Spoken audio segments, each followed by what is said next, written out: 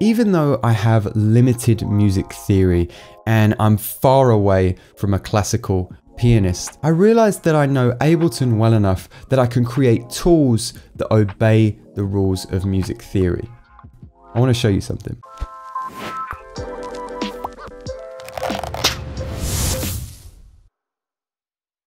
What's up guys, and welcome back to another episode of Inspired By. My name's Will and I make an assortment of music under the moniker Hush Child. This video is sponsored by DistroKid, so make sure you stick around because I'll have a few more words on our sponsor later in the video. Okay, I want to make this video as to the point and digestible as possible. So going forward, we're going to cover a few things. We're going to touch upon how we can create major and minor chord progressions, especially helpful when we're trying to find a chord progression around a certain sample. And I'm also going to show you how to create more humanistic chord progressions, as well as give you a couple of handy racks that you can download from the Patreon below. So let's just jump into it. So one of the things that I want to touch upon, just in case you're not familiar, is the C major scale, because that's where most of our theory is going to come from in this video. That's from C down here to the C above, the octave, right? So if we start on C, that's called the root note. If we move up 4 semitones, we get the major third. And if we move up 3 semitones from that major third, we get the perfect fifth.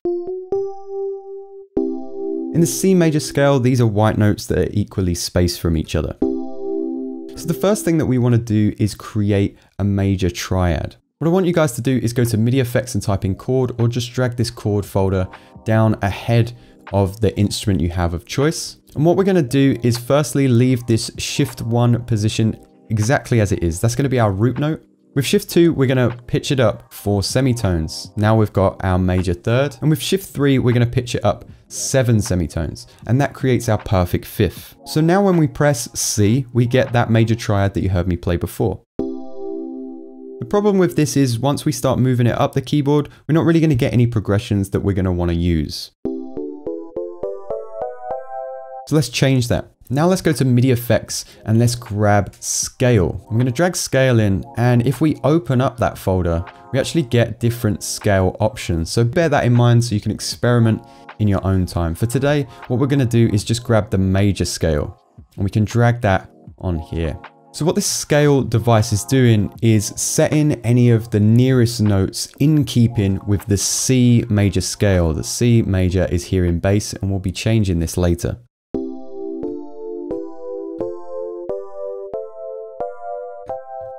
It's way more tasteful. And we can even go to shift 4 and hold shift and press down 1, and that's going to give it an octave. So we get a slightly bigger chord.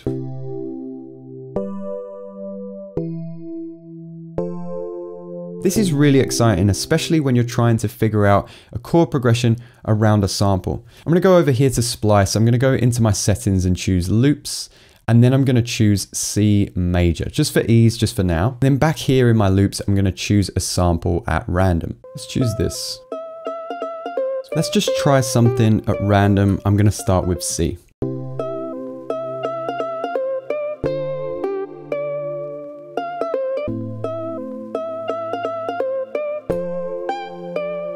Let's see if it's a flute. I'm going to go into splice and I'm going to change this to F major, and we'll just choose the first sample that's here. This loop is a little bit ear piercing and frankly quite horrible, so I've turned it down a little bit. Let's go down to our chord MIDI device and let's just set this to what were we on? F major. So I'm going to set this to F. Notice how all the chord shapes start to change. I'm going to set it to F, keeping everything else the same. Let's see if we can create a chord pattern on this. I'm going to bring the octave lower because our lead instrument is higher. Let's try out a progression. Here we go.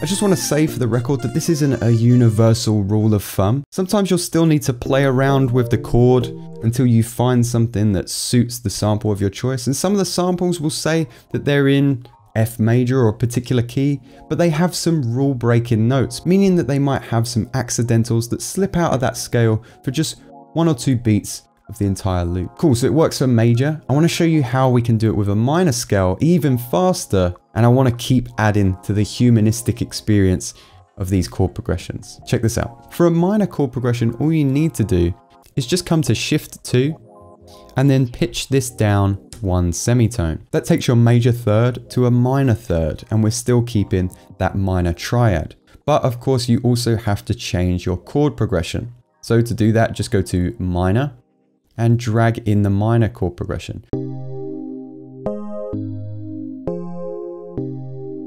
I also want to show you this. If you've seen my previous episodes, you'll know that I created the strum rack as well. You can place the strum rack between the chord device and the scale device. And now what that allows you to do is also roll those notes for a desired length of time.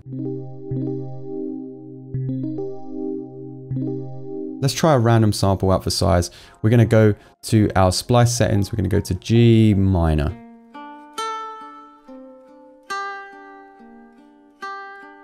And again, we'll just choose the first sample in here. This is fairly slow, so let's speed this sample up. And we're going to set the bass to G minor. Let's see what we can come up with.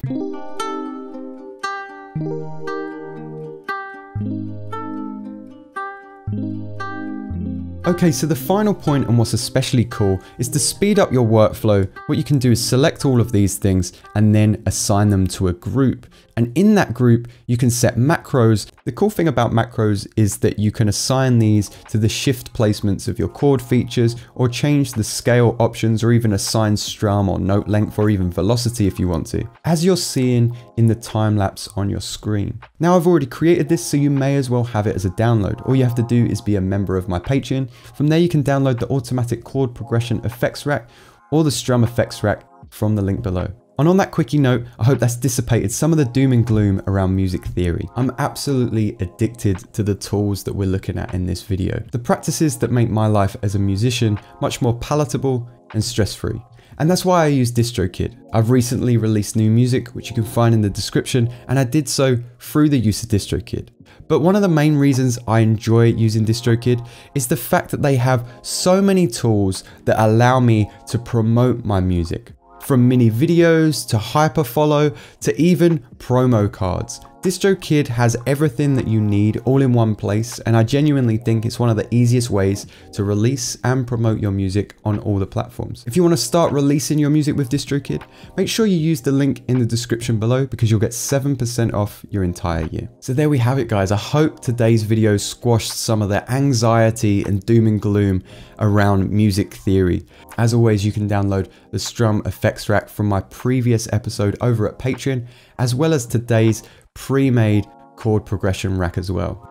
I absolutely love chatting to you guys in the comments, so if you made it this far in the video, do let me know and fill me into what you want to see in future videos. If it was helpful, give it a like, and as always, if you're new here, make sure you subscribe, hit that bell icon, as it truly helps out this channel to continue its growth. And as per, I thank you so much for stopping by, and I'll see you next time.